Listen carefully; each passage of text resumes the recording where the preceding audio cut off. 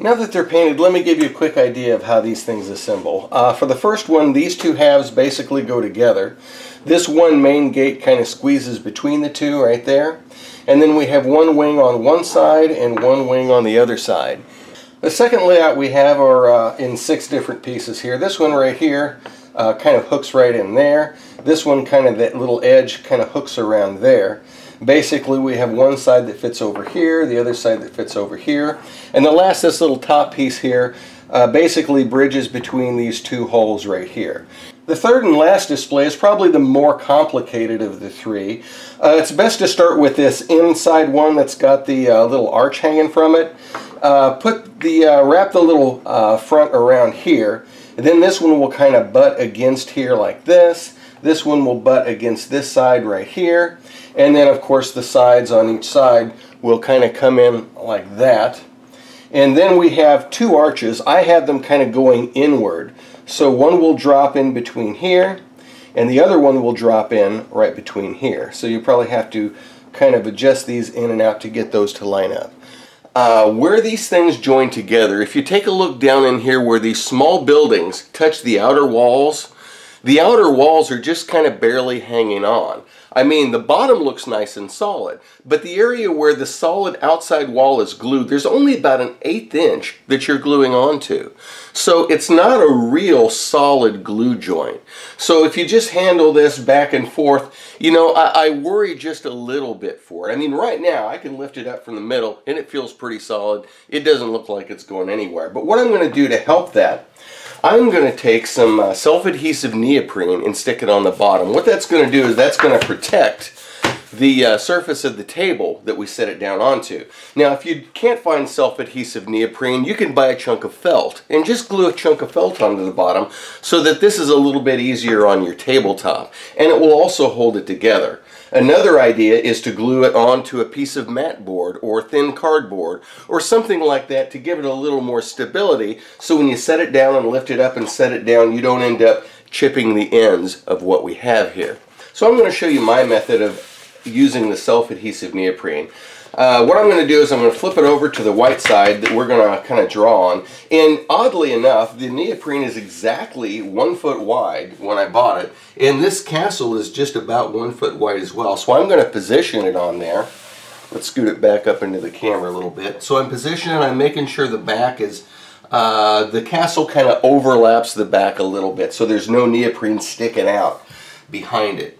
And so what I'm going to do is when I got it set in position, I'm just going to take a little watercolor marker, and I don't want to draw on my castle. What I'm going to do is I'm just going to draw around here, and then when we remove it, you'll see that we've got this green line. Now you can simply cut this with a pair of scissors. Since I have a cutting mat and an X-Acto knife handy, I'm just going to go ahead and use that. So what I'm going to do is I'm going to cut it about an 1/8 inch back, and once I've got that, then you can take and you can kind of put this back here, and we'll just make sure that this fits. At this point, what I'm going to do is go ahead and peel this backing off. Sometimes it peels off easy, sometimes it's not so easy. There we go. There's that right there. Okay, what I'm going to do is I'm going to start at the bottom. Make sure I've got it centered pretty much side to side. Let's see, how are we? There we go. That looks good. That goes up there. That goes up there. There we go. That covered the bottom pretty nice, and it doesn't stick out anywhere. So at this point, you can set it on the table. You hear that? It gives it a nice cushion.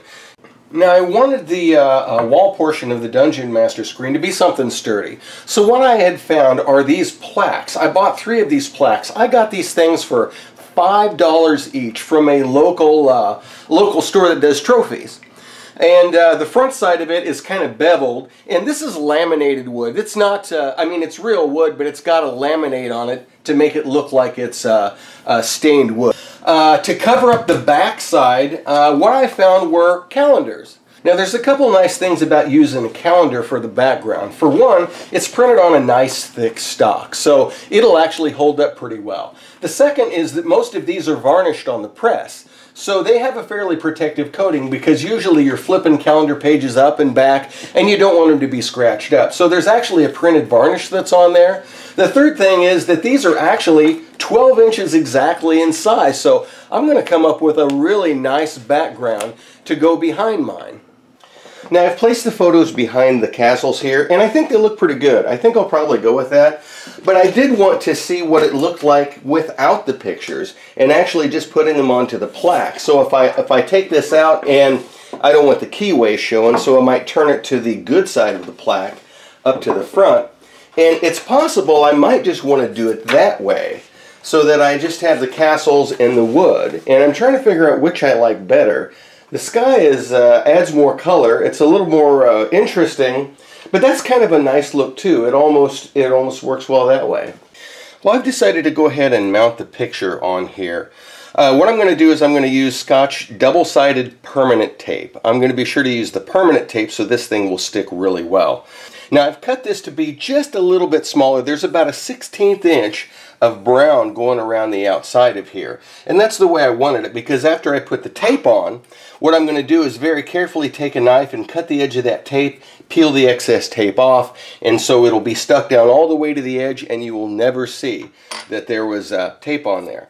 So basically what I'm going to do is I'm going to take strips of tape and I'm going to take them, I'm going to make sure that they're longer than what I need. So I'm going to take and tear off a strip here. And what I'm going to do is, whoa, got to grab onto the ends, and I'm going to go above the edge a little bit here. I'm going to go above the edge a little, and if you want, I mean, you can just overshoot it. I can go like halfway above it, and that would be fine. I want to be sure that I get the edge, but when I place this, I want to be sure that I can see where the edge of the plaque is, and I think I can do it that way. You might on the video not be able to see where the top edge of the plaque is, but I can. So what I'm going to do is I'm going to put just a number of strips of tape going down here. And what I'm going to do is I'm not going to overlap them, but I'm going to leave probably about an 1/8 inch space between them. So it doesn't have to be, I'm going to use up a lot of tape on this. I'll probably use up most of the roll. Now at this point I've completely covered the surface with tape here, and I'm going to go ahead and stick the picture on. Now be aware that this is pressure sensitive tape, so if you accidentally drop it, you should be able to pick it up and take it off of there carefully. So if you press it down, then it's going to be a little bit more of a deal to get it up. So what you want to do is you want to be extremely careful, and I am going to kind of bend this corner down so I can see where it goes.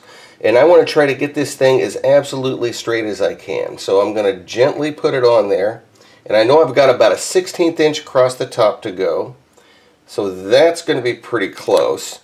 And that's going to be pretty close. Yeah, I think I've about got it, Gary. I didn't get it perfect, but I got it really good. So I'm going to start from the middle and I'm going to go ahead and work it out. And that thing is going to be on there really, really nice and tight. Okay, I think this will work just fine. So I'm going to push in a good little bit. I'm just going to follow the edge of that all the way across.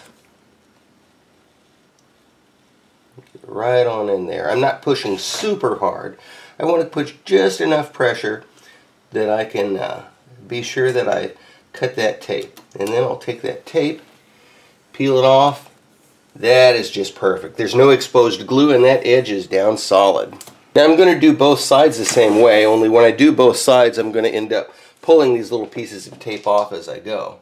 Now to adhere this onto the picture background that we have here, I'm going to go ahead and use the Aleene's Tacky Glue because it's thicker, it holds well. I don't think it'll have a problem with wrinkling the picture on here as long as I get the glue pretty much centered behind the castle. I do want to mention one thing. When you apply the glue, be sure that you apply it to the high spots. In other words, there's a strip of columns right here and a strip of columns here and a strip of columns here. Hit all of those strips of columns. If you put glue down into the recesses, it's not going to do you any good. Okay, I've got a good amount of glue on the back of this, and if you're worried about, you know, glue maybe squishing out too much, you can always just kind of, or you don't want it dripping down, you can always kind of rub it down with your finger a little bit. I want to leave a pretty good solid amount on the surface because this may not set perfectly flat against the backing here. So I want to be sure that there's some glue. This is the only thing that's going to be holding it. Holding the paper to the wood is that double stick tape, and I know I've got a good seal on that, so this should hold it pretty well. So what I'm going to do is I'm going to take this, I'm going to line it up, and I am going to push it down on there, and then stick it to it, and then let it dry. Yeah, look at that. See, no glue is squeezing out that I can see. So what I can do is, after I got that stuck, I can take this and kind of, you know, shove it up against the wall here. And that way, you know, it can kind of dry against that. And I can even like push a book or put something else in front of it to be sure that gives a good straight bond and it doesn't move while we go ahead and do the others.